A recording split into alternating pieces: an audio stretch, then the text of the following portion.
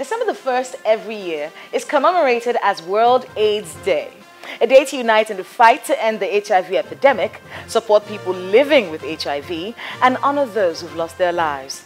This year, the theme is Ending the HIV/AIDS Epidemic, Resilience and Impact. The FCT administration is joining forces with the National Agency for the Control of AIDS, NACA, to raise awareness of the disease among adolescents in the FCT, hoping they adopt habits to keep them safe and learn to live with people who have HIV and AIDS in our society.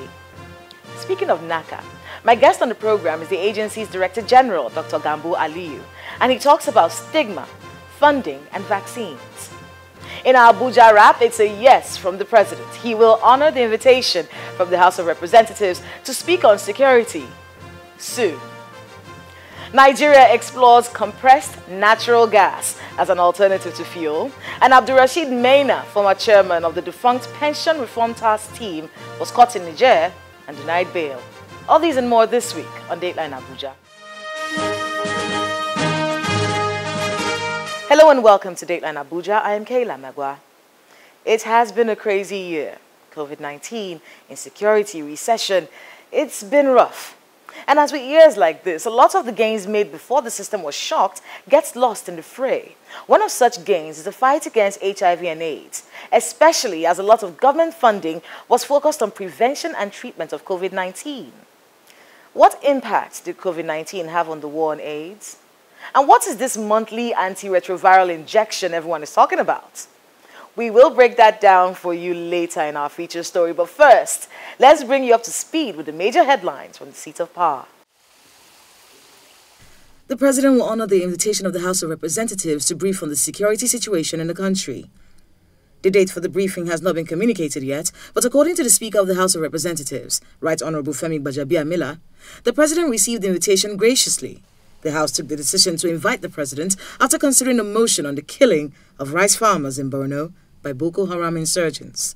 He was ever so willing to listen, as is typical of Mr. President, the usual Democrat that he is. And what we basically sought was to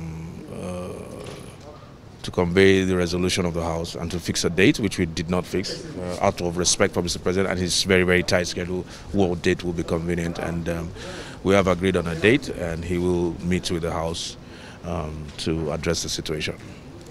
I think he's more concerned than me or you. That's all I can say. Than me or you. You know, they say on easy lies the head that wears the crown. And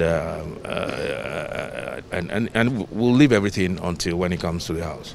Thank you, Your Excellency. Meanwhile, President Muhammadu Buhari has promised to consider the recommendations made by the participants of the Senior Executive Course 42 of the National Institute for Policy and Strategic Studies on improving human capital development in the country. The President made this disclosure when he met with the participants in the State House.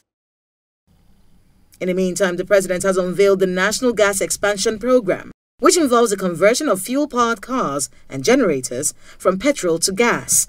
It is aimed at deepening domestic usage of natural gas in its various forms. The program is expected to extend operations to all states of the Federation. As key strategy, I have directed the Minister of State, the Group Managing Director of the NNPC, and all managers of the Natural Gas Expansion Program to adopt a market-led approach in the implementation of their mandate. The program will focus on encouraging investments through the establishment of conducive and enabling environment in order to encourage and galvanize potential investors in the gas subsector of a resource-rich economy. President Buhari met with his counterpart from Gambia, President Adama Barrow, where he's pledging Nigeria's support to the Gambia as it goes to the polls in 2021. The Gambian leader told State House correspondents after the meeting that he inherited a country in distress in 2017, and he's proud of the progress made by his administration so far to fix the country's institutions. As Nigeria joins the rest of the world to mark the year 2020 World AIDS Day, the federal government is seeking local production of drugs and test kits for AIDS. The Secretary to the Government of the Federation, Mr. Boss Mustafa, maintains that progress has been made with the increasing number of those receiving treatment for HIV and AIDS.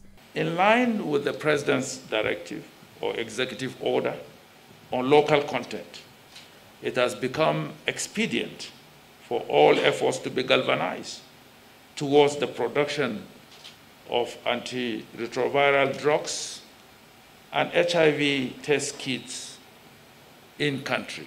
Meanwhile, the Presidential Task Force on COVID-19 has issued a travel advisory asking Nigerians to restrict all non-essential domestic and international travel. Speaking against the backdrop of the Yuletide, the chairman of the task force warns that festive activities are potential super-spreading events that could lead to higher transmission rates and ultimately a second wave of the pandemic in the country. The Federal Executive Council has approved over 116 billion naira for more road and bridge contracts across the country. The breakdown of the projects was given by the Minister of Works and Housing, Mr. Babatunde Fashola, to State House correspondents after the 26th Virtual Federal Executive Council meeting. The embattled chairman of the defunct Pension Reform Task Team, Mr. Abdulrasheed Maina, has been extradited to Nigeria to face his ongoing money laundering trial. Mr. Maina was arrested in Niamey, the capital of the Niger Republic, after he was declared wanted by an Abuja High Court. 24 hours later, officials of the Economic and Financial Crimes Commission ensured his attendance in court at the resumption of his trial over alleged money laundering.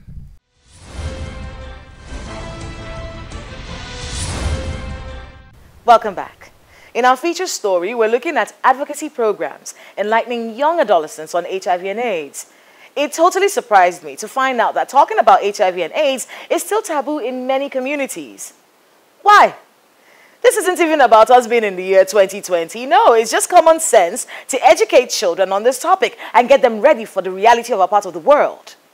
Approximately 260,000 children aged 0 to 14 years were living with HIV in Nigeria in 2015, with 41,000 new infections occurring among children, and only 17% of children living with HIV have access to antiretroviral therapy. That was just 5 years ago. They still live with us. Among children aged 14 years, HIV prevalence, according to the new data in 2019, is 0.2%. Don't take my word for it. Take a look. Nigeria joins the rest of the world to celebrate World AIDS Day 2020 in the midst of the COVID-19 pandemic. Progress in the fight against AIDS in Nigeria had picked up and advocacy was at an all-time high in 2019. Prevalence rate of HIV and AIDS in 2001 stood at 5.8%. In 2018, it dropped to 1.3%. In 2019, the number of people living with HIV and AIDS dropped from 3.2 million people to 1.9 million persons in 2019. Its prevalence of 3.2% in 2004 dropped to 1.4% in 2019. However, that same year, the United Nations reported that 45,000 persons living with HIV and AIDS in Nigeria died in 2019. The United Nations called this figure unacceptable, considering the sacrifice made by governments, partners, and donors in ensuring life-saving medication is available to patients. As COVID-19 hit Nigeria in early 2020, it became clear that people with pre-existing conditions are more prone to its infection. The problem was, people with pre-existing conditions like HIV and AIDS had to frequent hospitals in the heat of the pandemic and feared getting infected. One of such patients is Lucy Enya, who heads the Society of Women and Children Living with HIV and AIDS in Abuja. I met Lucy in May of 2020. She's been living with HIV for 25 years. This center empowers over 30 people living with the disease. She tells me the COVID-19 pandemic has worsened their conditions. A lot of our members are having problem of picking up their drugs because of transportation. The transportation is so high now because the taxi will say you're just 2 people in a taxi or 3 people in a taxi. So you can say affordability becomes a problem. It's like a war, to us having HIV virus and then you are also facing another pandemic. So it's a problem facing these 2 things. Lucy is one of the lucky ones. There's an entire demographic of people living with HIV and AIDS who are at a higher risk of being infected with COVID-19. This informed the theme for the World AIDS Day celebration this year from NACA, AIDS in the midst of COVID-19, tying into the world theme which looks at resilience and impact while planning to end the epidemic. I want to use this medium to also thank and appreciate the American government As I stand here, I am a product of the American people because they have been putting me on live antiretroviral therapy for the past 11 years, and I am living healthy. Treatment is working, Murphy, and I am a symbol to demonstrate that ending AIDS by the year 2030 is possible. The federal government has an action plan to combat HIV and AIDS, the revised National HIV and AIDS Strategic Framework 2019 to 2021.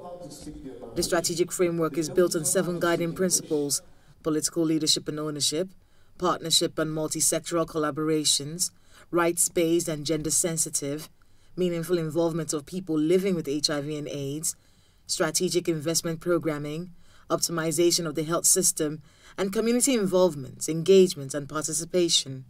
The new National Guidelines for Prevention, Treatment, and Care, and the National Acceleration Plan for Pediatric and Adolescent HIV Treatment and Care are examples of 2 initiatives which we shall be presenting here today.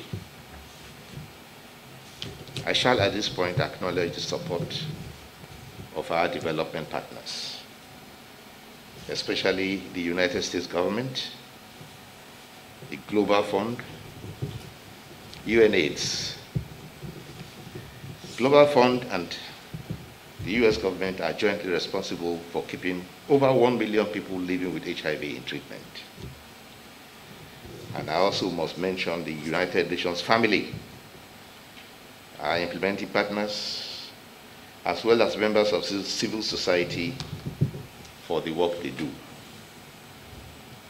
Ladies and gentlemen, as I close, permit me to draw your attention again to the theme and re-emphasize the importance of HIV testing and of staying united as we aim towards closing the remaining gaps. UNAIDS and NACA estimate that there are 1.9 million people living with HIV in Nigeria. For the Federal Capital Territory, the prevalence rate stands at 1.5% as of 2019, a medium prevalence rate. The FCT and 19 other states account for 80% of persons living with HIV and AIDS, while adolescents aged 10 to 19 years in the nation's capital account for 8% of persons living with the virus. Pape, a suburb in the nation's capital, is densely populated, and according to the Civil Society for HIV and AIDS, they account for 25% of the prevalence rate in the nation's capital, while 14 out of 1,000 persons tested in the FCT are likely to be positive, according to NACA. These young people are taking part in an advocacy to promote positive health issues among their peers. As part of activities to mark the 2020 World AIDS Day, the National Agency for the Control of AIDS is enlightening young people to take responsibility for their lives as the government tries to control the spread of HIV and AIDS in the country.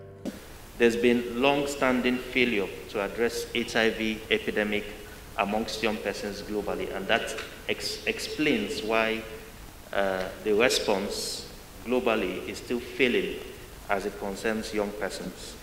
And what that tells us is that we need to do things differently. What that tells us is that we need to engage young persons in the response and find out from them. And so today, we would have some young persons sharing their experiences about the challenges, the specific challenges that young persons face, either in living with HIV or in navigating through the landmines along the way, as in a bid to prevent contracting HIV. So engaging young persons is key in protecting their health and addressing HIV epidemic as a whole. We need to enable young persons to be meaningfully engaged and in the design and delivery of programs about them. We need to understand that age and context such as gender, sexuality plays a role in access to services, especially HIV/AIDS services. Beyond this advocacy, the argument here is that young people should play a part in designing the programs that will be used to promote healthy lifestyles among them. The major points I picked, me personally, is the party said that we should be getting tested actually, like majorly, because that's the most important point. Like when we are getting tested, we know our HIV status. My message to the government is to continue encouraging the youths on safety, on the importance of them being safe and staying healthy.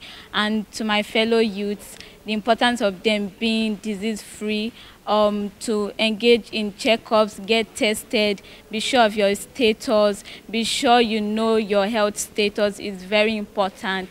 Indeed, young people have a key role to play in ensuring control of HIV and AIDS. Including them in this advocacy could make the process more effective.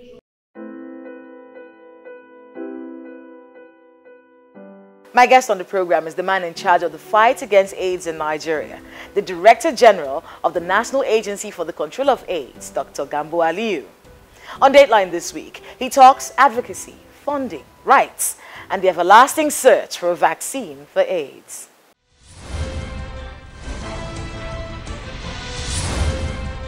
Dr. Gambo Aliyu, welcome to Dateline Abuja. Pleasure to be here. All right, let's talk a bit about this 90-90-90 goal. The target, I see, is to reduce the spread of HIV and AIDS by 90%. Isn't that a bit ambitious? So far, we've gone 75% of the first 90. And of those 75% that we've identified, we've gone about 80%, in terms of getting them on treatment. And of those that are on treatment, we've gone beyond 80% in terms of getting them to suppress the virus in them.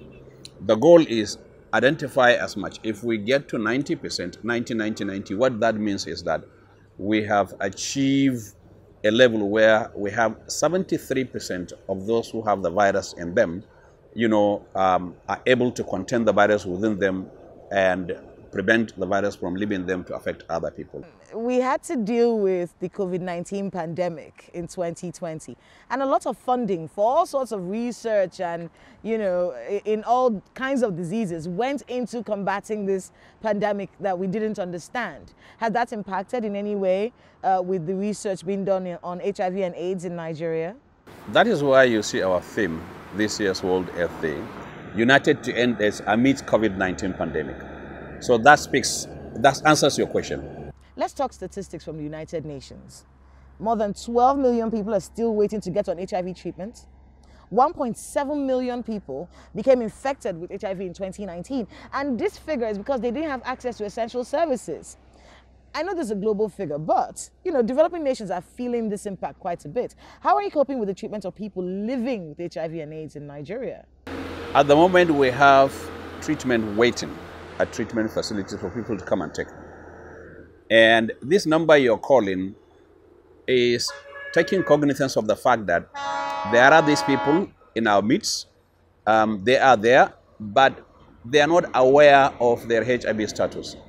And the gateway to getting our support, the gateway to getting the services we provide is the tests.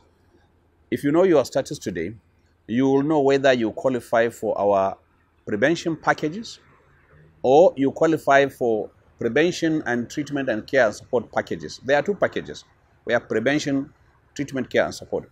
Some people qualify for only prevention and some people qualify for both prevention and treatment.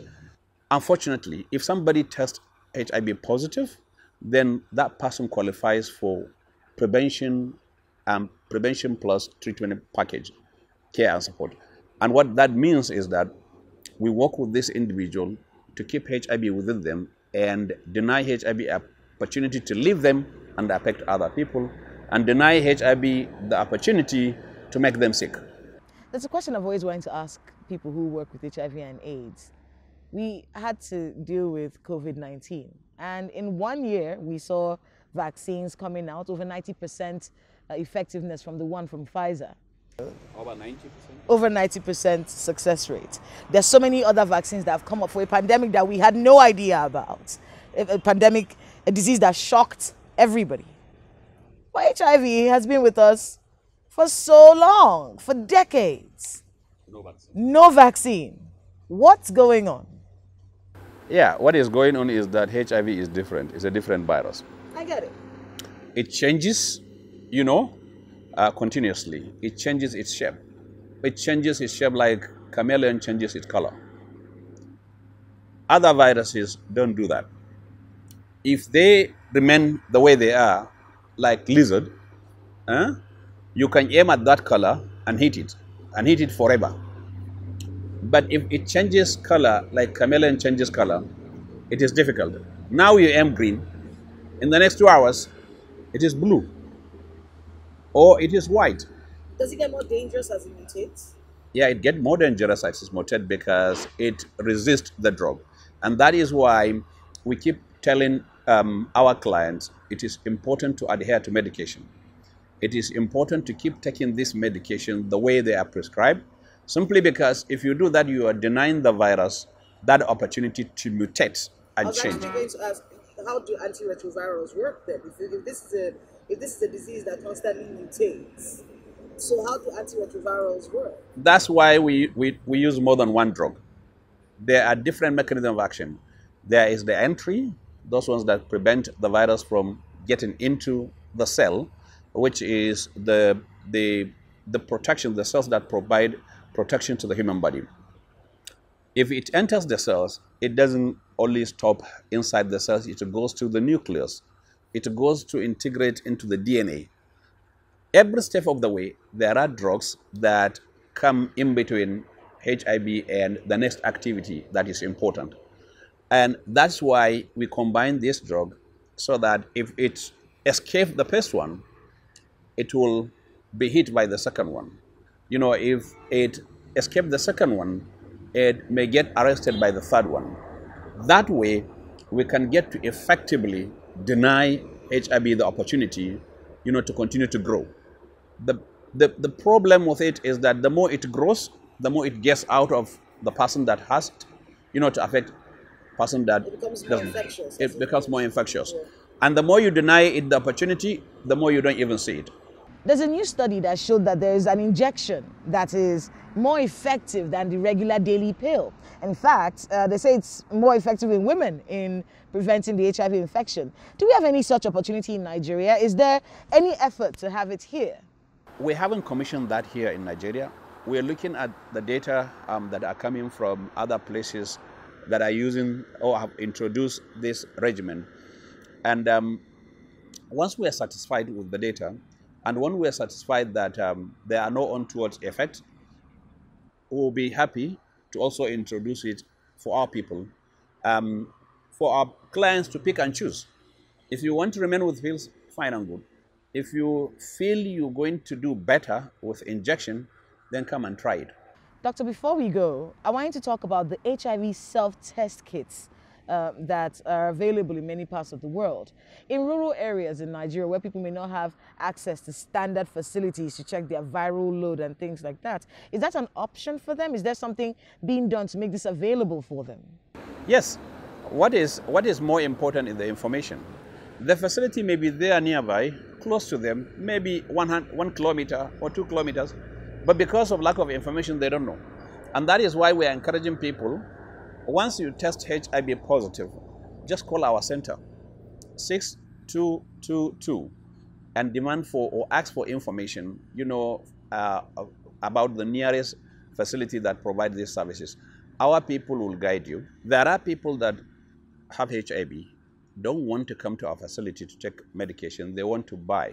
They want to go to private facilities and they want to make private arrangement to have this medication. They are free to do, and they are free to pay. If you go to a public facility and you are charged, please let us know. If you go to a private facility of your choice and they ask you to pay, please make a decision. If you want to pay, go ahead. If you want to come to us, you're welcome. Dr. Gambo Ali, thank you so much for speaking with us. My pleasure.